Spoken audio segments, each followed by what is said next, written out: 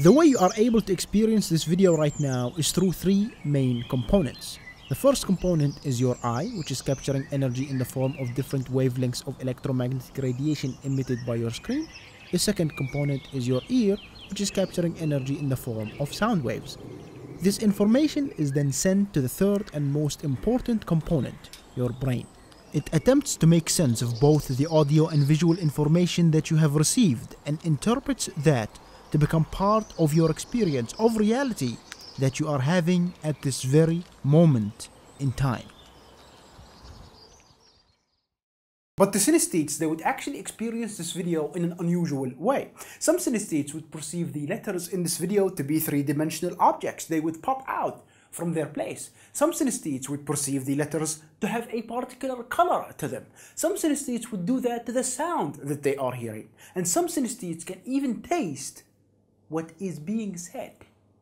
Synesthesia has been confirmed by comparing the brain activity of synesthetes as well as their behavior to that of ordinary individuals. The problem is now we enter the realm of consciousness, because it is very difficult to actually say that synesthetes or any other individual for that fact have the same experience as someone else when it comes to the way they perceive reality. For a discussion on the nature of consciousness itself, I have another video on the subject where I address the problem that I mentioned. For the sake of this video, we are going to assume that the way synesthetes, extraordinary individuals, experience reality is in fact an extraordinary way of experiencing reality. And at the same time, we're going to assume that ordinary individuals, let's say like me, experience reality in an ordinary way similar to other ordinary individuals. So with that out of the way, the reason I am mentioning synesthesia is because it presents a number of interesting questions about the nature of reality and our perception of such reality. There are two main components when it comes to perceiving anything: the capturing of information and the processing of such information. In the case of living organisms, let's say humans for example, there are certain parts of our body that can capture information from reality, and then that information gets processed by the brain and turns it into the reality that you are experiencing. Here is the issue. If something goes wrong with the capturing of information or something goes wrong with the processing of information, then it would make sense to say that your experience of reality is wrong.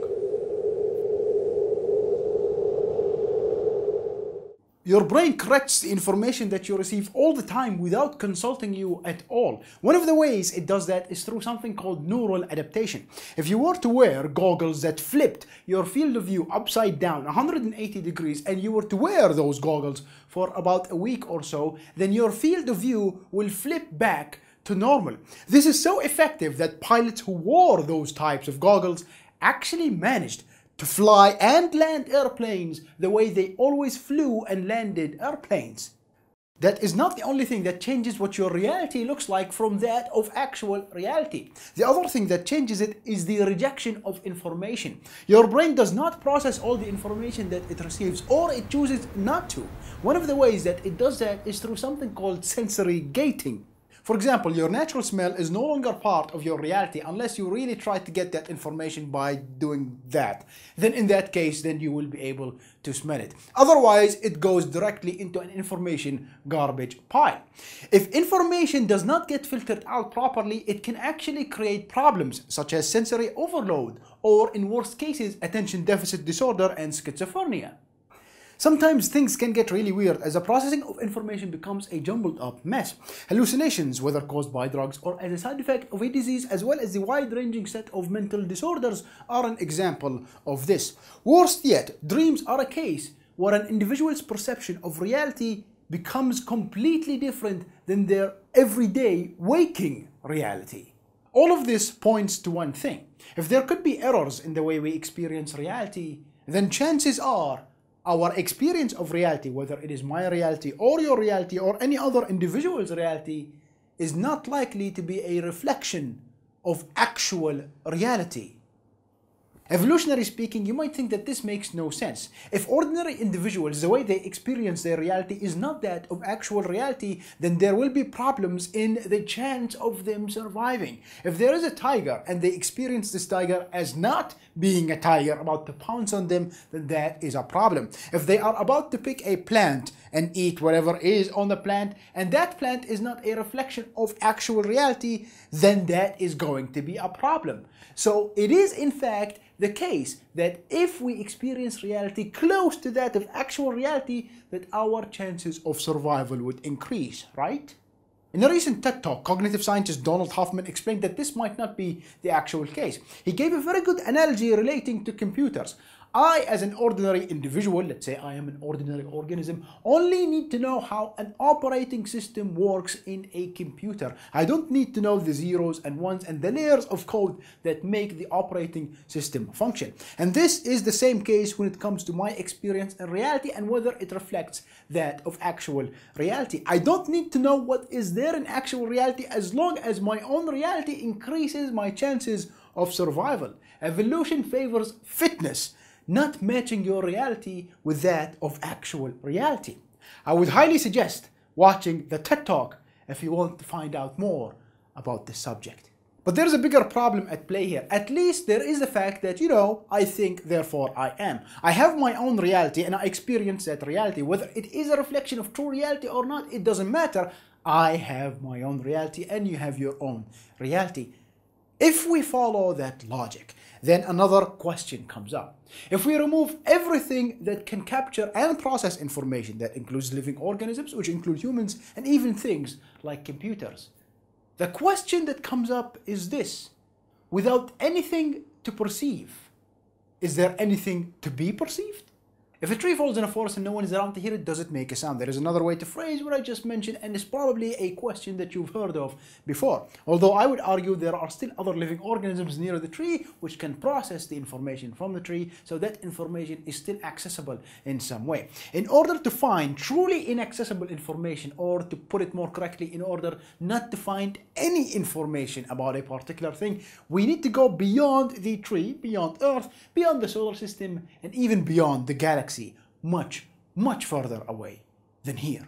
This depends on how fast information is traveling, where it started traveling, and when it started traveling. Information that travels at the speed of light, let's say light and gravitational waves, have to be at a maximum distance of around this many light years if that information was emitted very early on in the history of the universe.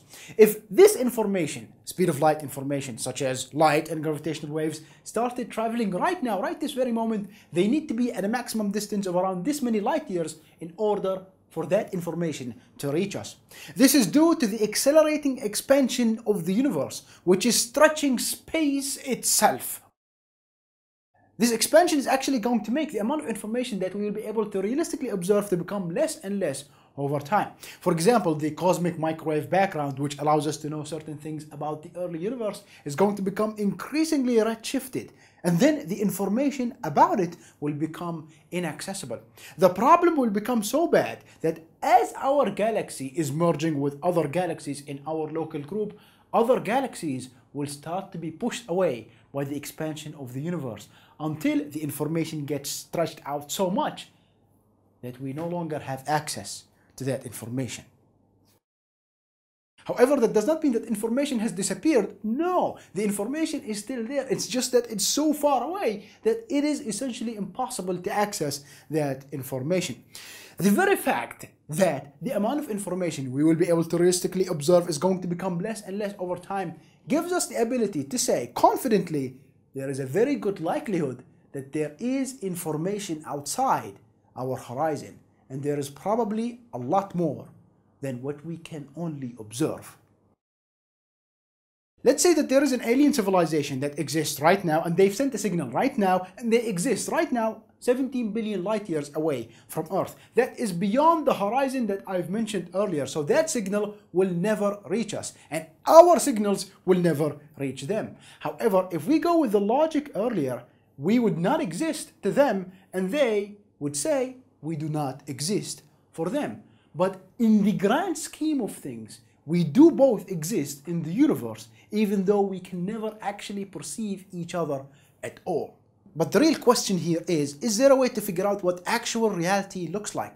Imagine that you are an outside observer observing the entire universe. You can see both us and the alien civilization that is inaccessible to us 17 billion light years away. And you can see all other civilizations as well. Is it possible to really tell what this actual universe looks like, even though we are prisoners in our own reality? Is it possible that we can become outside observers of the universe itself? The answer seems to be closer to no than it is to yes. To give you some perspective for why this is the case, let's use video games as an example. Imagine that you are a character in a video game. I'm using a game called World of Warcraft as an example. Imagine that you're trying to figure out what makes this world work. For example, you're trying to figure out how magic works, how movement works, and so on and so forth. You're trying to understand the physics that allow the game to function. You make some experiments within the game, and then you find what makes those things work. But then you hit a snag.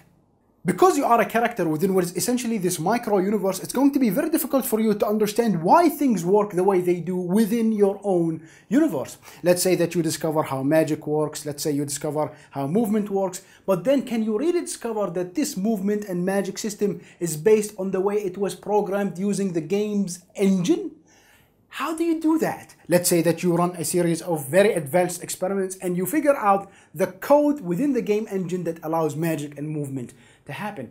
How do you now understand that the game engine has been created using layers of code? And this becomes worse and worse as you dig deeper and deeper and deeper. What makes things worse is that you as a character within this video game, you have a warped sensation of reality. You take information from this video game and then you have your own reality about such a video game.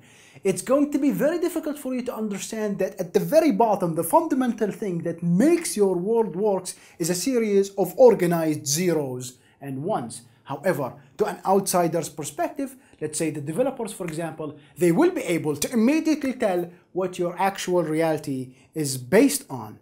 But then you face another problem.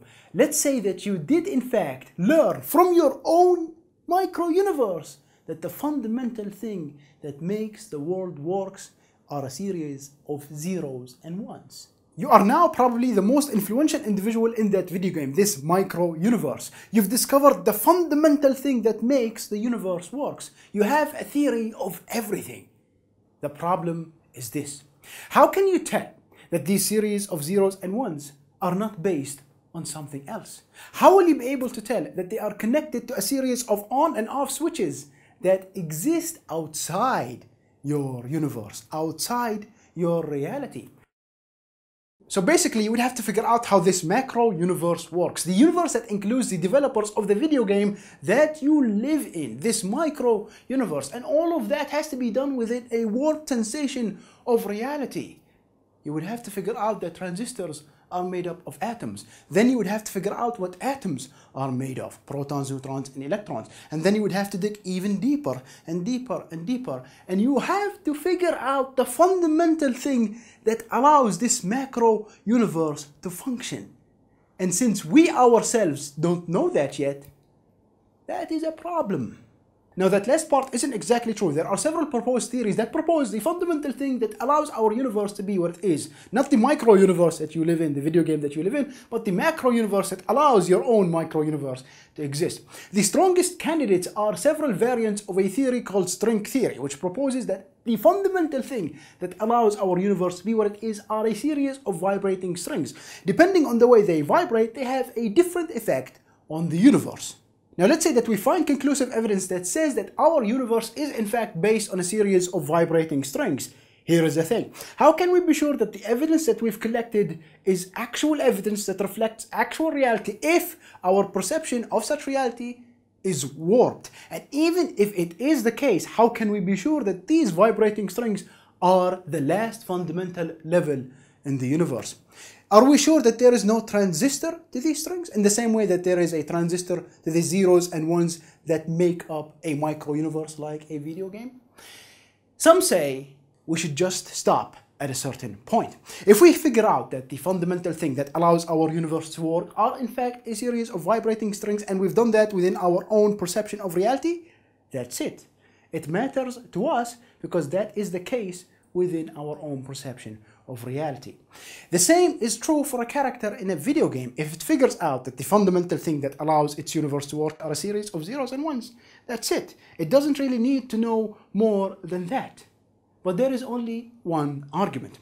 What do you think? Is there a way to figure out what actual reality looks like? And is there a way to figure out what makes up that actual reality? Thank you very much, and I'll see you next time.